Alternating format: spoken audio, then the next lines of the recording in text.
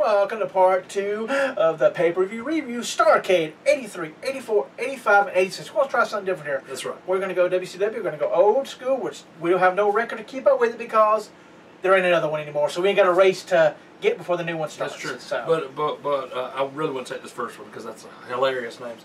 Okay. So Starrcade 83, November the 24th, 1983. The first match was the Assassins, number 1 and number 2, with Paul Jones defeating Rufus R. Jones and Bugsy McGraw. Yep. You heard that right. Those are some weird names. In 8 minutes and 11 seconds, Bugsy. Bugsy. In match number 2, it was Kevin Sullivan and Mark Levine with Gary Hart as their manager defeating Scott McGhee and Johnny Weaver. In 6 minutes and 43 seconds. That could be either the son of the Weaver Lock or it could be the daddy. 83? I don't know. Falls in there. Could fall in there being the Weaver Lock dude or what? You know? Like as he's going out, maybe. Could be. And then Scott McGhee probably worked the whole match, yeah. Anyway, the third matchup, Abdullah. But hey, you know what? To find out, you watch it on the network for only $9.99. There you go. The third match was Abdullah the Butcher. Yes, don't let him bleed on you. Plug. Do what? Plug for the network. Plug. That's true. Or plug in the network. Plug. Make sure you plug all your pores and Yes. don't get any blood Yes. from Abdullah the Butcher. As he defeated Carlos Colon, and their foreheads almost match. Yeah. And almost like take them together, put them together, and the grooves in like go into each other. Yes. It's kind of creepy looking. And that was 4 minutes and 30 seconds. Kind of a short match for them two.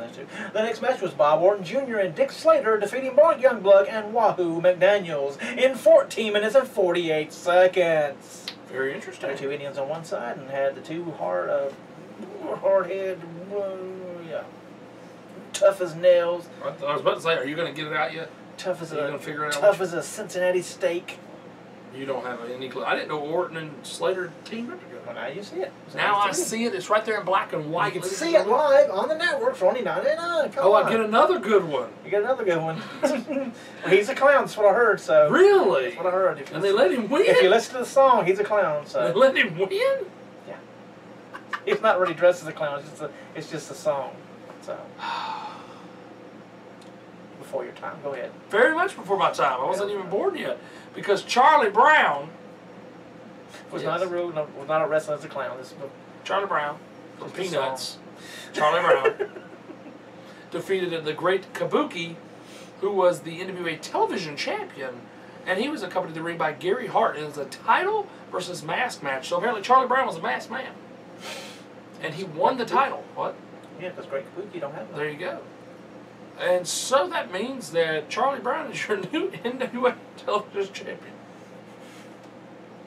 Wonder if Snoopy was there. Did you give the time? No, because it's so stupid. 10 minutes and 35 seconds. Well, speaking of Snoopy and dog, the next was the dog collar match. Oh, Lord. And it was 16 minutes and 8 seconds as Roddy Piper defeated Greg the Hammer Valentine in that famous dog collar match. That is one of their famous matches. They love it. Yes, they do. And then the 7th match, you had Ricky the Dragon Steamboat and Jay Youngblood. Why was it Jay Youngblood with Mark Youngblood? Because Mark was with Wahoo McDaniel. No. Put the Youngbloods together, you put Ricky Steamboat with Wahoo McDaniel. When you watch Starrcade 83 on the network for only $9.99, you can find out. Maybe they'll tell you why Mark and Jay are not teaming together. There you go. And they defeated the Brisco brothers, Jack and Jerry, who were the NWA World Tag Team Champions. I say they were because they lost the tag team titles to Ricky and Jay in 13 minutes and 24 seconds. And then the 8th match in the main event of Starrcade 83, and it lasted 23 minutes and 49 seconds, and it was for the NWA World Heavyweight Championship with your referee, special guest referee, Gene Kiniski. And it was in the steel cage, folks. We had everything. We had the title, we had a special referee, and we had the steel cage as your champion, Harley Race, was defeated by the Nature Boy, Ric Flair, to begin his reign. So that might have been his first reign. I'd say it was very early as reign, champion. Now we have Starrcade 84, November the 22nd, 1984.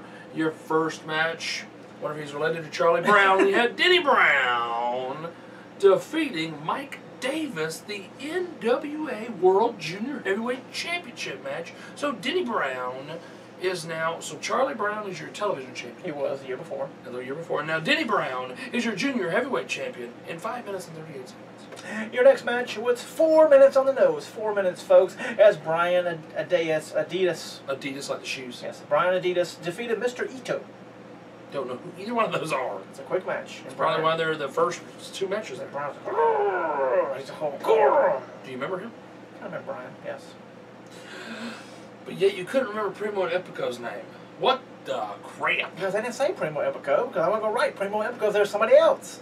Yeah, they're coming back. So it's but how can you not remember who they were? I know who they were. It's so sad. I didn't feel like typing it to you. Type it. I like all the spoilers. Anyway, the third matchup was for the NWA Florida Heavyweight Championship when Florida meant something. The Gulf Coast. Just Dusty had his fingers probably still exactly. 11 minutes and 43 seconds. Jesse Barr retained his title against Mike Graham. And that's why Florida Heavyweight Championship was on there, because Mike, you know, his dad and all them were all Florida. Yes. Rest in peace, sir. Did the same thing your daddy did. It's pretty bad, ain't it? It is. Yeah, it's kind of bad. It's pretty bad. You have to kind of research that. Yes, they do. The next match was a tag team elimination match. It was 5 minutes and 26 seconds. That's it for elimination. You had the Assassins and Buzz Taylor defeat the Zumba Express. Just one assassin. Oh, the Assassin and Buzz Taylor defeat the Zumba Express. Either number 1 or number 2 quit. Yeah. I don't know. Elijah Akeem and Kareem Muhammad with Paul Jones. Weird. Oh, see, there we go. Paul Jones was with the Assassins, and then the following year, the Assassin is going against his team.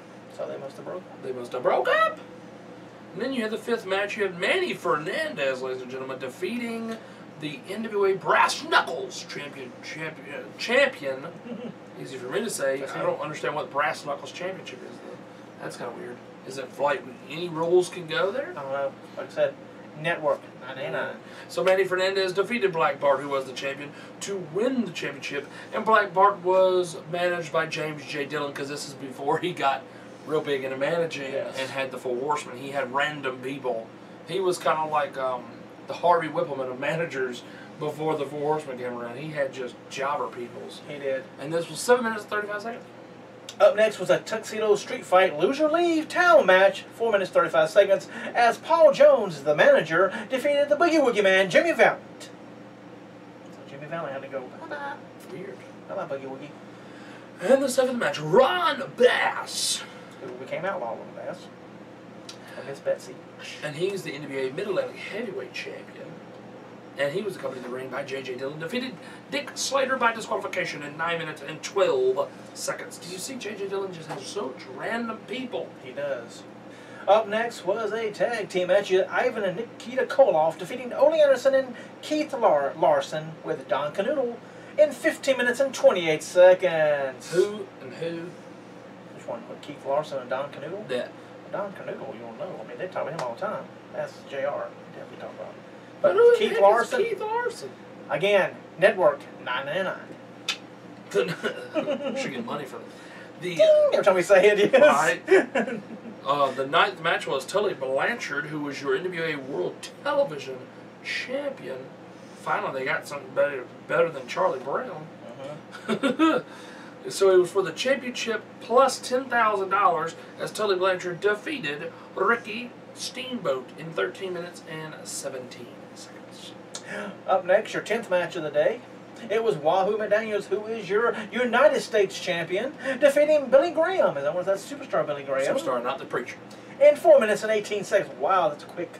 That was a quick United States title match. I think Billy Graham was kind of on his way out, though. Probably. And Wahoo probably was too. In the 11th match, the main event, 2 years in a row, Ric Flair is the main event. Well, as we keep going, we'll see. Ric Flair defeated Dusty Rhodes by knockout to retain his NWA World Heavyweight Championship. And is that a million? That's $1 million. $1 million buckaroos with guest referee Joe Frazier. At the boxer there. The boxer man, because it was by knockout. 12 minutes, 12 seconds.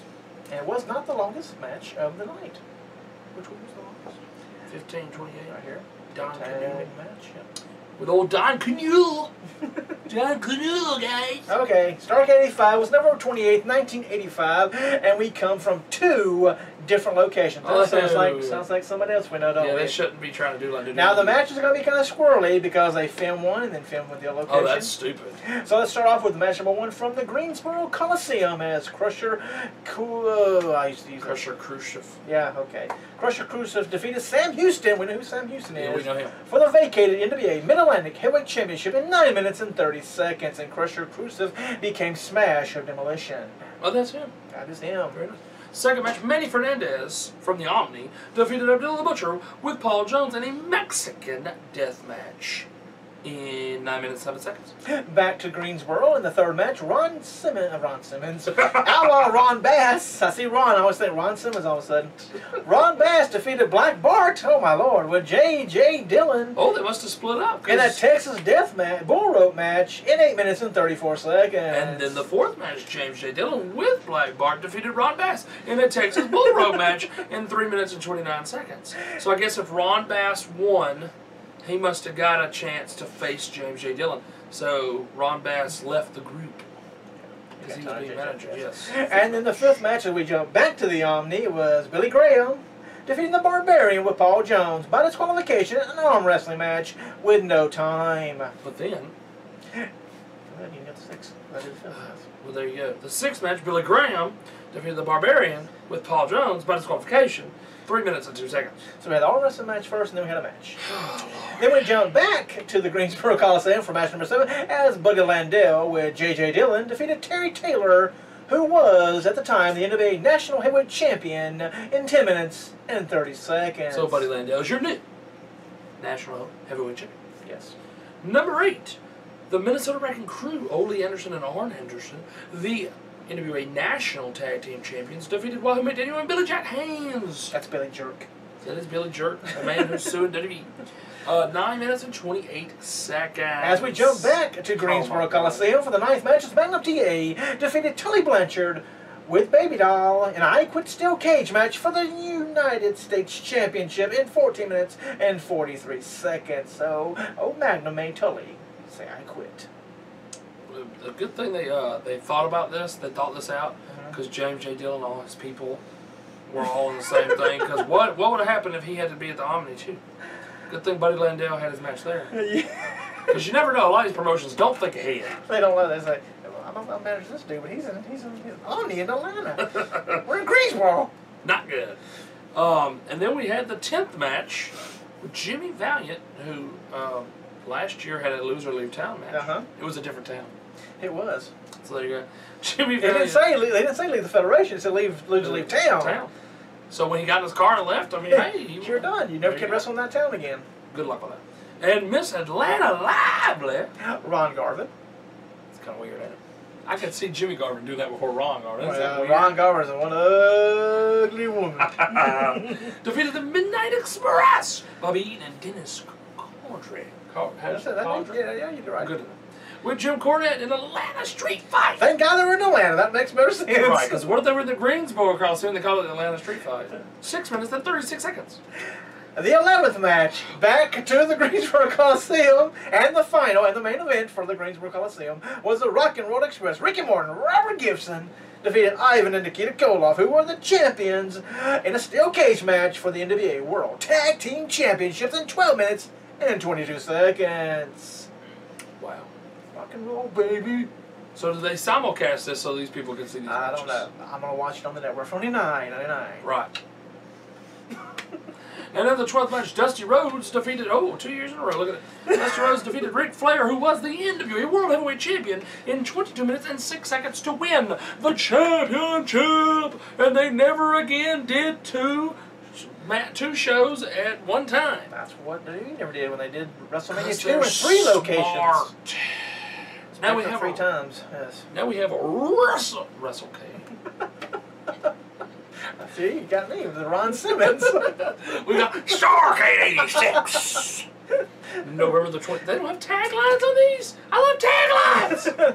They may, but I'm not going to. One's a Flair for the gold, so hey, there you go. See? Pick which one you think it is. Starrcade 86. Pick which one you think. I'm going to say it's the first one when he took on Harley Race. That was the Flair for the gold. Probably, and then they did it later on. And then the $1 Million Challenge was the one for the $1 million. Ooh, look at you. November the 27th of 1986, the first match, Tim Horner. Wasn't he a partner of Brad Armstrong? He was very good. Yes, he was. The Lightning Express. Then why was Brad in the second match? Tim Horner and Nelson They Royal. weren't together as a team yet. Nelson Royal. Yes. Watch it, because we don't know who he is.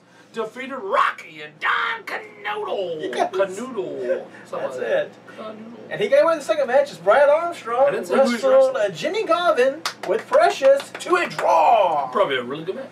Yes. The third match, we go from one great family, the Armstrongs, to another great family with Hector Guerrero.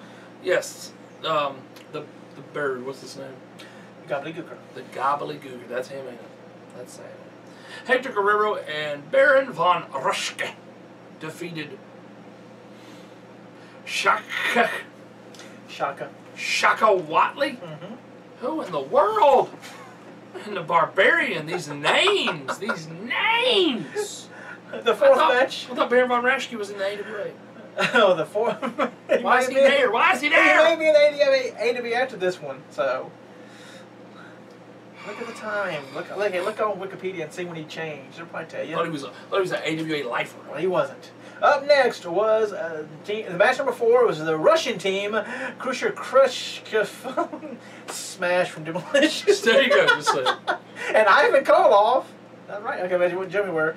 Who are the NWA United States Tag Team Champions? They defeated the Kansas Jayhawks, Bobby Jagger and Dutch Mantel in an ODQ match. Kansas Jayhawks. What is that? And I did not put the time on here. Oh no! Right. None of these have any times. That's right. They didn't put no times. What? They put no times on these things. But Kansas Jayhawks, is that like a team? Is that a football team or something? It's a basketball team, yes. Weird people. Bobby Jaggers. What is it supposed to be? Dirty like, Dutch Mantel. Like Mick Jagger? I have no clue.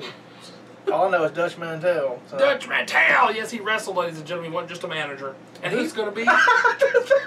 he's going to be at the last WrestleCade! I was to say too. So, I mean, it's weird. Is he done? Because he is Dutch Mantel. It said Dutch Mantel, formerly known as... So I think he's done. Formerly known as... What was his other name? Subculture. That's it. When he was on his little scooter and rode off in the sunset, I guess that was it. Sad, ain't it? Because they could be using that brain for something. You know, 20 he still uses the Subculture. That is weird. The fifth match we have Wahoo McDaniel. We trace off again, folks. We always do it. Wahoo McDaniel defeated Rick Rude with Paul Jones. And before he was ravishing. In an Indian strap match. Yes. Why's it got to be Indian? I don't know. And the next match, this was for the NWA Central States Heavyweight Championship. As your champion, Sam Houston defeated Bill Dundee by disqualification. Yes. William Regal's manager, yes. Yes. And Jamie Dundee, who's PG-13's daddy. Yes. It's weird, ain't it? Anyway, we got number 7. USWA, where Jeff Jarrett wrestled. It's not NWA. Jimmy Valiant with Big Mama. Who was Big Mama? Was that Jimmy Garvin? I don't know who Big Mama was on that one. Oh, no, she was always Miss Selena Lively. With Big Mama defeated Paul Jones in a hair versus hair match, and Manny Fernandez was locked in a cage. So Paul Jones lost his hair. Oh. He went bald. That's why he wore the hat. In the next match, Big Bubba Rogers with Jim Cornette defeated Ron Garvin in a street fight. So yes, Big Mama was not Ron Garvin because he was in the next match. I said Jimmy Garvin. Because he was Miss Atlanta Lively, so was Jimmy Garvin Big Mama. That's what I was saying. That's funny. See. Big Bubba Rogers, yes, the Hall of Famer. Watch it, see. Not as Big Bubba Rogers. You said, well, he had to shave his beard off. That'd be an ugly woman. Ooh. But, you know, I'm just saying. You know, I don't know what you're saying. Big Bubba Rogers can't be in the Hall of Fame. Big Bubba Smooth. So stupid. Number 9, Tully Blanchard with J.J. Dillon. Finally getting into the Horseman stuff now. We are. Defeated Dusty Rhodes, who was the NBA World Television Champion, and won the belt in a first blood match. Ooh, those are done, by the way. Son. Done. Gone forever, unless TNA decides to do them. And nobody will watch it. So. No. Up next was the Skywalker match. Oh. That's what this one was. It was Skywalker, yes. And not Luke Skywalker. No. This was the Road Warriors. But you know that's where they came up with Paul Ellering, yes. Defeating the Midnight Express with Bobby Eaton, Dennis Condrey, and Jim Cornette, and Big Bubba Rogers, who got his big butt up there. And they all come down. Jim Cornette blew his knees out. Yes, he did. It was a long way down. He was afraid of heights, and then, boop. Which another Road Warriors are going to win. So. Of course. And then you had the 11th match. Oh, the Rock and Roll Express, Ricky and Robert defeated the Anderson brothers, Arn and Ole. Why don't they just call them the Minnesota Wrecking Crew?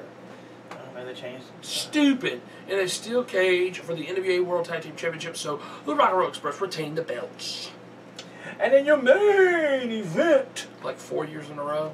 it was for the NWA World Heavyweight Championship as your champion Ric Flair wrestled Nikita Koloff to a double disqualification when Nikita became good and people loved him. No, that seriously is 4 in a row because he started It is 83. 4, yes. He started 83 beating Harley. He was a challenger. Then he defeated Dusty second time.